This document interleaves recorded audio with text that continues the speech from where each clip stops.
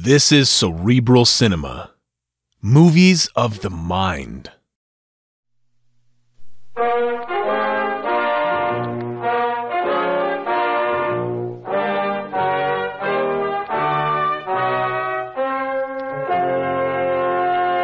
Kreml Hair Tonic and Kreml Shampoo present the new adventures of Sherlock Holmes, starring Nigel Bruce as Dr. Watson and Tom Conway as Sherlock Holmes.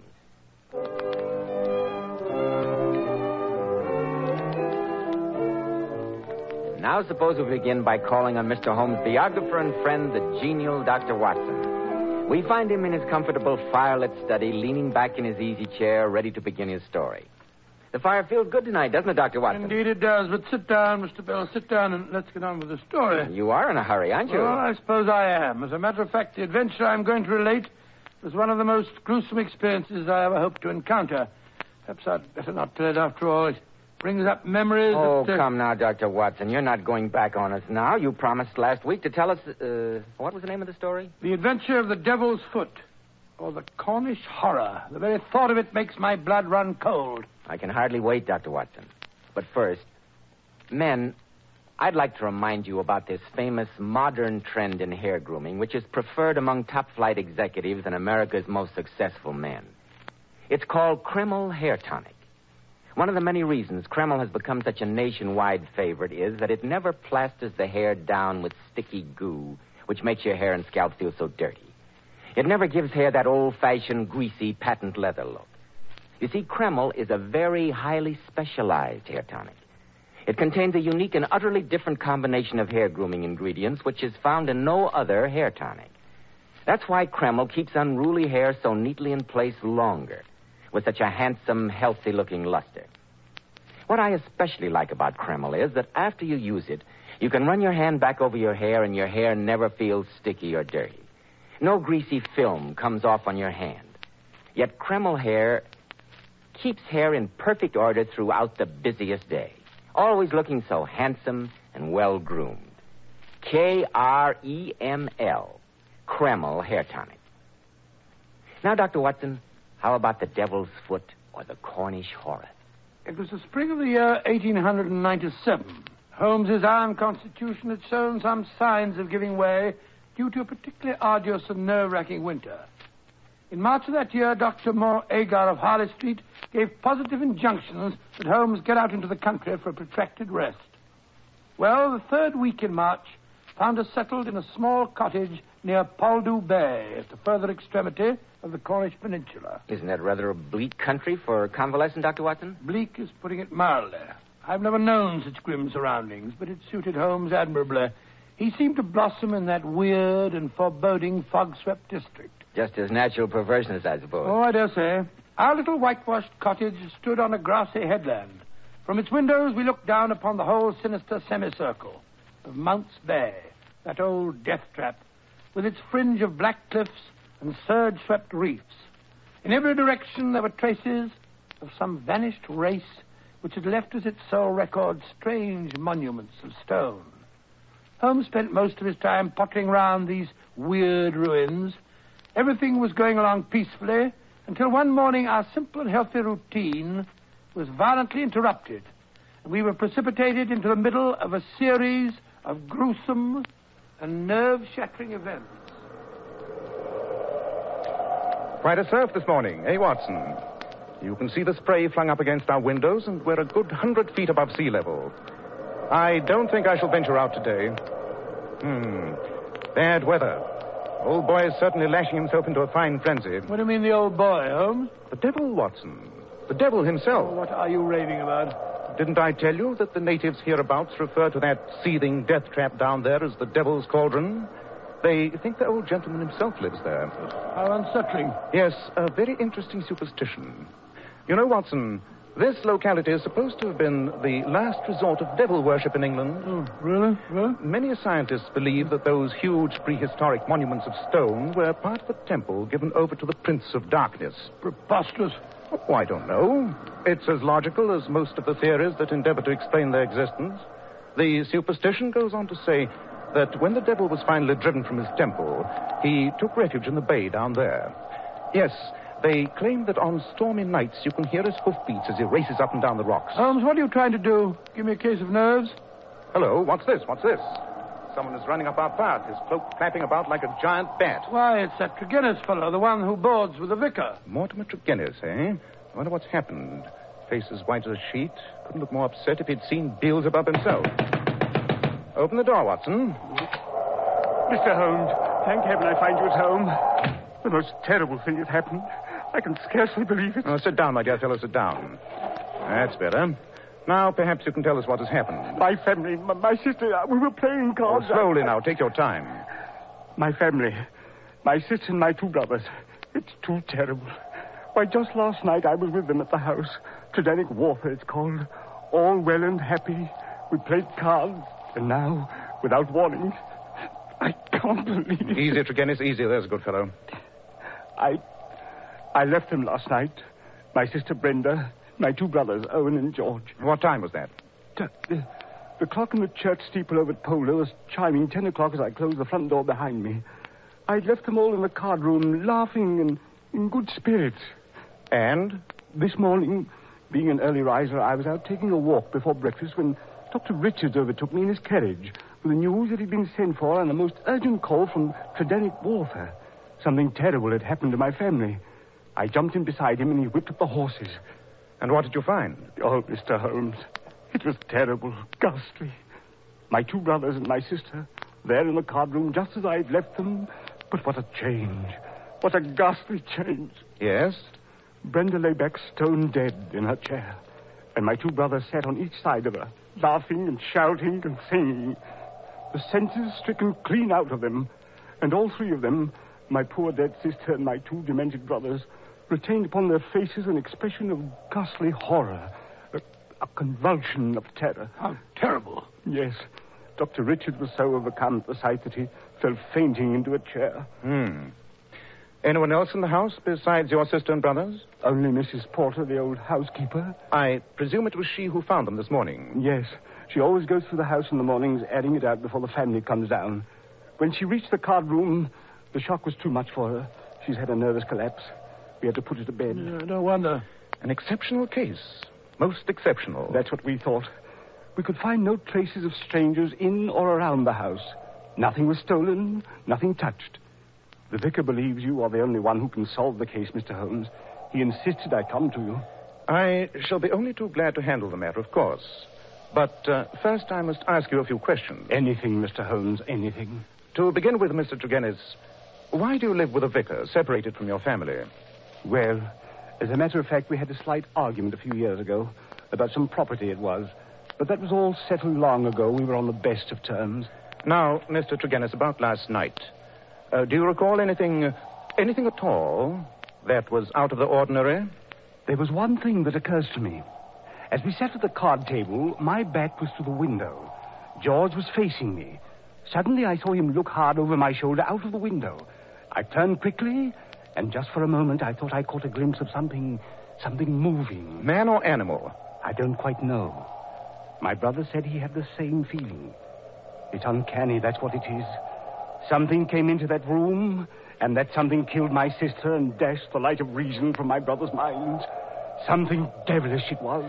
If that should prove to be the case, I fear I shall be of very little assistance, Mr. Tregennis. But short of wrestling with His Satanic Majesty, I think perhaps we can solve your problem. Come, Watson. We'd best go down to Tridanic Water at once.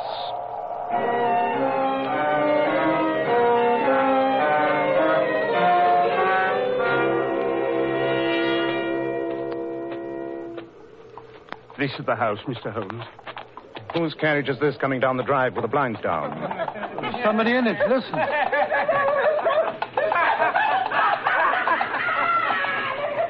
My brothers.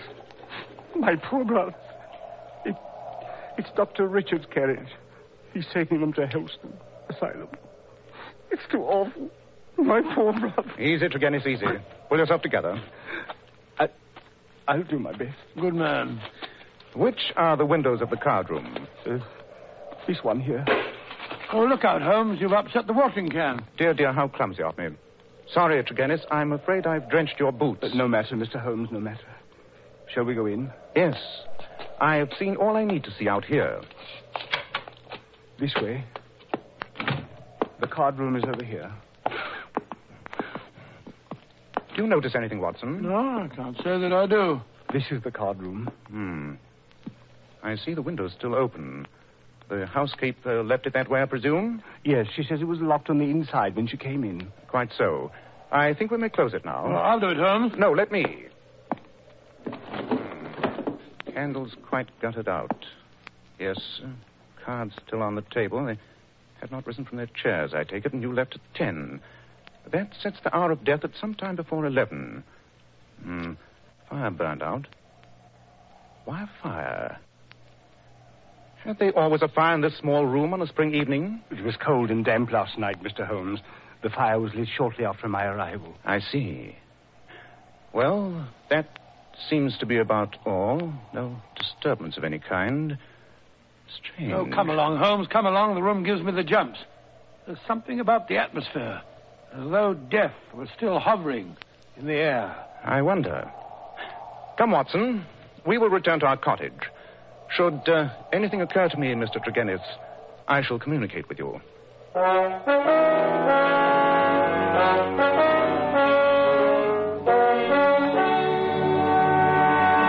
It won't do, Watson. It won't do. All the facts are negative. Well, do you think Mr. Tregennis' account of his actions last night was truthful? Quite, Watson. Quite. You remember the incident of the spilt watering can? I did that to obtain an impression of his foot. I take it you succeeded? I did. With that print as a sample, I was able to trace his movements last night. His story is correct. He left the house at about 10, went straight back to the vicarage and did not return. Nor did anyone else enter or leave that house. Then it must have been the man or animal they thought they saw in the bushes. He must have returned and frightened them to death. There was no such man or animal, Watson. Last night was a dark night. Anyone who had the wish to frighten these people would be compelled to put his face against the glass before he could be seen. Well? There is a 3-foot flower border outside the card-room window. But there are absolutely no footprints there. Yes, but that means... Mr. Tregennis' sister and her 2 brothers were alone when death struck the sister down and drove the brothers insane. But, Holmes, that would be supernatural. I hope not, Watson. Look, here comes another visitor up our path. Stranger this time. Big, savage-looking fella. That, my dear Watson, is none other than the famous Dr. Leon Sterndale. Sterndale, the lion hunter and explorer? Exactly. Oh, what's he doing in this neighborhood? Oh, I've heard he owns a little cottage about 5 miles down the coast. They tell me he lives there absolutely by himself when he isn't off on one of his expeditions. Never mind, Watson. I'll do the honors myself. Come in, Dr. Sterndale. Come in. Mr. Holmes? Yes. And this is my friend, Dr. Watson. How do you do? How do you do? Mr. Holmes, I've come to you about the tragedy at Dannywater.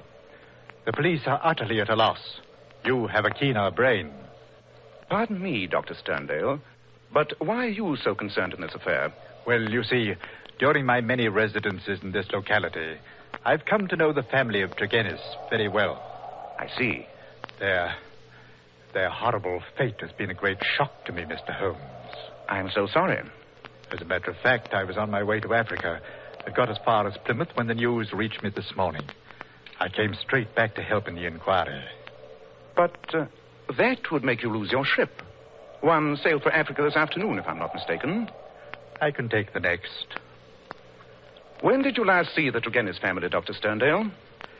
I saw Brenda, Miss Tregennis, 3 days ago, just as I was leaving for Plymouth. Oh. So you have been in Plymouth for the last 3 days? Yes, in Plymouth. But how did you get the news so quickly? Surely the Plymouth papers didn't carry an account of the matter in this morning's edition? I received a telegram.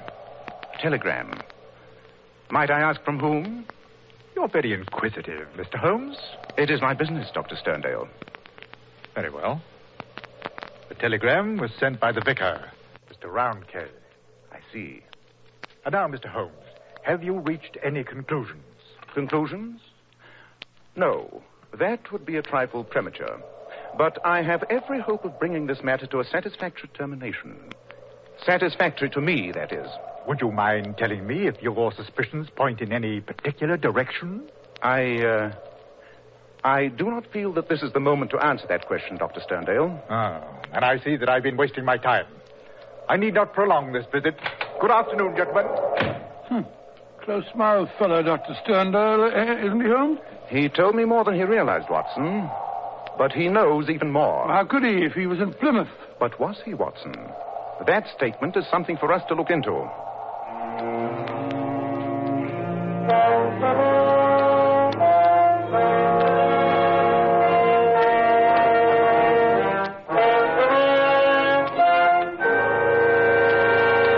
In just a moment, we'll rejoin Sherlock Holmes as he endeavors to solve the strange mystery of Titanic water. But first, men, remember, if you want to keep your hair handsome and healthy looking, one of the first requisites is a hygienic scalp. So why settle for just any hairdressing when you can enjoy the extra advantages of a highly specialized hair tonic like Kreml? Kreml contains a special combination of hair grooming ingredients which is found in no other hair tonic. This is why it keeps unruly hair neatly in place longer with a rich, healthy-looking luster. Yet Kreml never gives hair that cheap, greasy patent leather look. It never leaves hair feeling sticky, gummy, or dirty. Your hair and scalp always look and feel so clean with Kreml. And if your hair is so dry it breaks and falls when you comb it, start using Kreml at once. Let it make your hair feel softer, more pliable, and look as if it had some body to it. Kreml is also fine to lubricate a dry scalp. At the same time, it removes dandruff flakes. A quick massage with Kreml helps stimulate the cutaneous circulation of the scalp. Notice how alive, how invigorated your scalp feels. So for better groomed hair, a more hygienic scalp, change to Kreml at once. Buy a bottle of Kreml at any drug counter. Ask for an application at your barber shop. Kreml, Kreml Hair Tonic.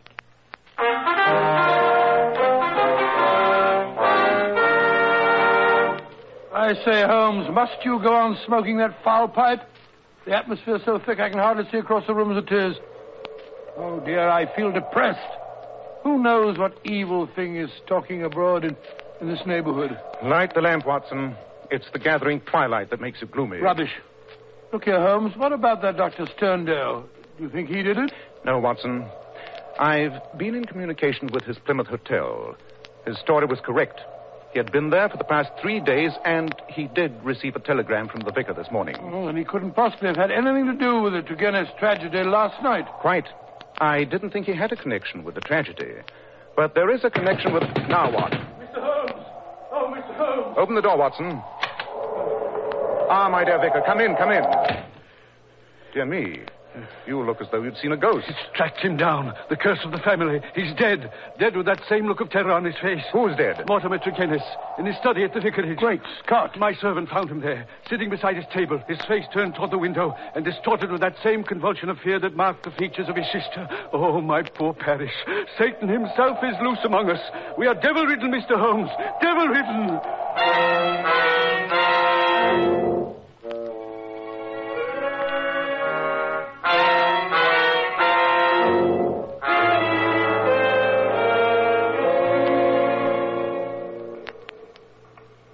This was his study, Mr. Holmes. Depressing atmosphere. It was worse. I had the servant open the window. He's quite ill from shock, poor fellow. What a terrible look on Turgenis' face, Holmes. The whole body is contorted and convulsed in a very paroxysm of fear. You've never seen death in this form before, Watson? No, never. You know of no poison that would have this effect? Good heavens, no. The lamp is lit. It was burning over an hour. Notes the oil consumed. Yet darkness has just set in. Did anyone call at the vicarage this afternoon? No. I was out myself, but my servant says he let no one in. Then Turgenis was alone when he... I wonder. The window was shut at the time of his death, but the lamp was lit. Curious. The window. Let's see. The window. Yes, by Jove, I think I found something. What's that you're putting in your pocket, Holmes? And the lamp. Of course, the lamp. Notice this powder which has been spilled on the base of the lamp? Red-brown powder. Give me an envelope, Watson. I must have these specks of powder. Why are you so excited about the powder, Holmes? Because it contains the solution of our mystery, Watson. It is the source and the solution.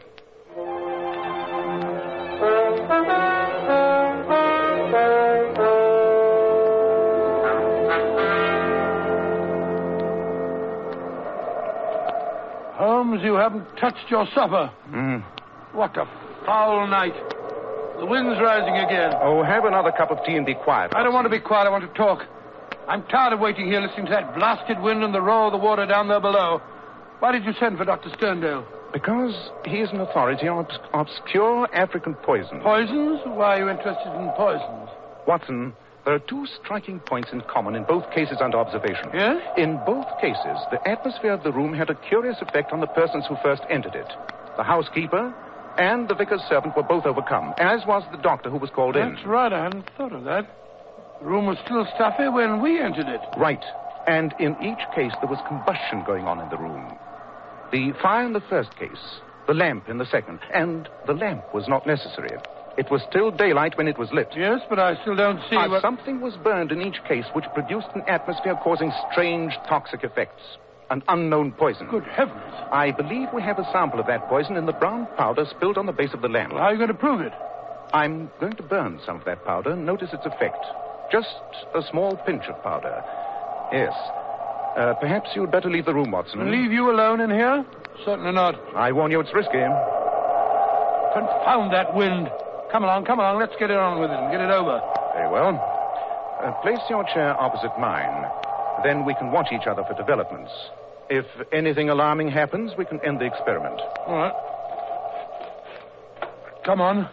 I'm ready. Good. I put a pinch of the powder into our lamp. Oh, I say, what a filthy smell. Musky, subtle, nauseous. Listen to the wind, Holmes. I'm afraid. I don't know why. That wind. I can feel my hair rising. Holmes, do you see it? That cloud bank, whirling, black and sinister. It's monstrous. It's concealing something too wicked to imagine. Holmes, it's coming nearer and nearer. Can't you smell it? Sulfur and brimstone. You hear that, Holmes? It's hoofbeats. Hoofbeats. I know what it is. I can see it. I can't stand this. It's too terrible. Holmes! Watson, for the love of heaven, don't give in. Don't breathe. I'll smash the window. I'll smash... There. That's better. Oh. Breathe in, Watson. Breathe it in. It's good, clean air. Whew. By Jove, what a narrow escape. I had no idea it was so powerful. I thought I saw... I know. It's a poison that affects the nerve centers of the imagination. The strain is enough to kill a man or drive him crazy. Hello, there's someone knocking at the door. Oh, so that's what I heard. Yeah, seems cleared out. Good thing there was a high wind. I'll close the shutters and draw the curtains.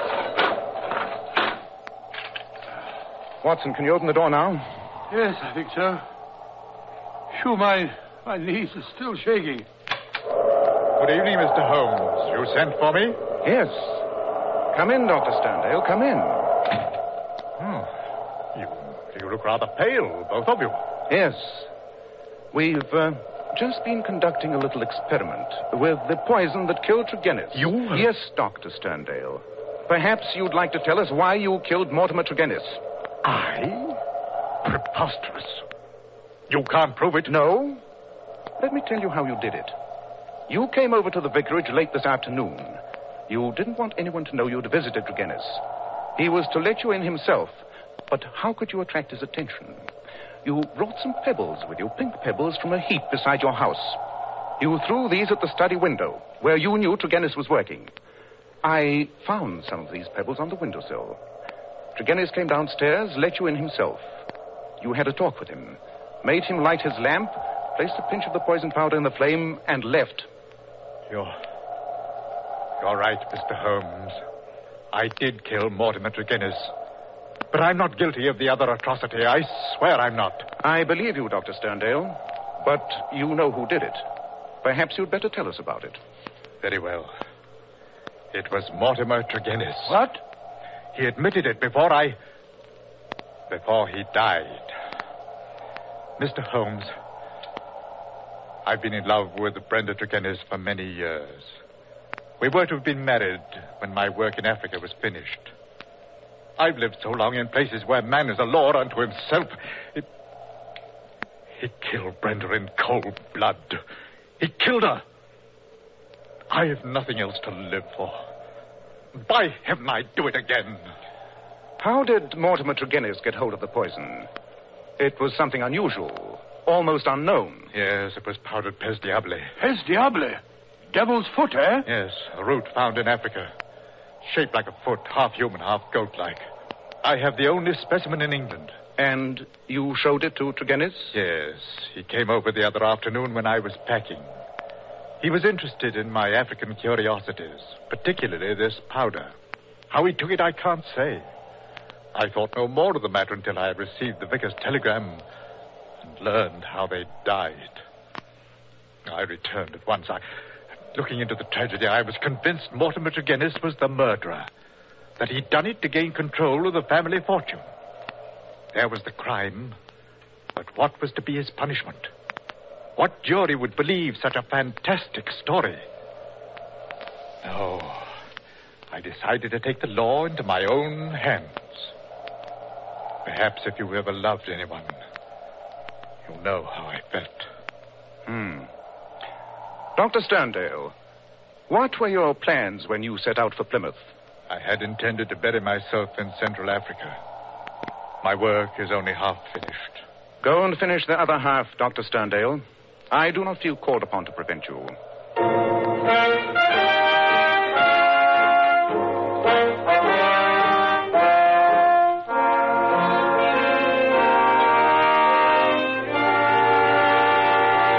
What a gruesome story, Dr. Watson. Yes, next to the famous Hound of the Baskerville adventure, that was the most gruesome experience that we ever had. There's just one thing I'd like to know. What did you think you saw in that cloud of smoke? Mr. Bell, you will have to believe me when I tell you it was too horrible to mention. Just to think of it is enough to make my blood run cold. Ladies and gentlemen, in a moment, Dr. Watson will be back to tell us about next week's story. Girls, Powers models are famous for their beauty and charm. And one of their most outstanding characteristics is their glorious, shining, bright hair. Now, here's how they keep it so shining. Powers models use Kreml shampoo. This amazing, beautifying shampoo has been especially developed to actually glamour bathe each tiny strand of hair, revealing all its natural glossy luster. Yes, and don't forget Kreml shampoo is wonderful for washing children's hair, too. Of course it is, because there are no harsh caustics or chemicals in Kreml shampoo, and its luxurious active foam thoroughly cleanses scalp and hair of all loose dandruff as well as the dirt. Girls, if you could only see how Powers model's hair fairly radiates natural glossy highlights, I'm sure you'd want to try Kreml shampoo right away. You can get a bottle at any drug counter. Kreml, Kreml shampoo.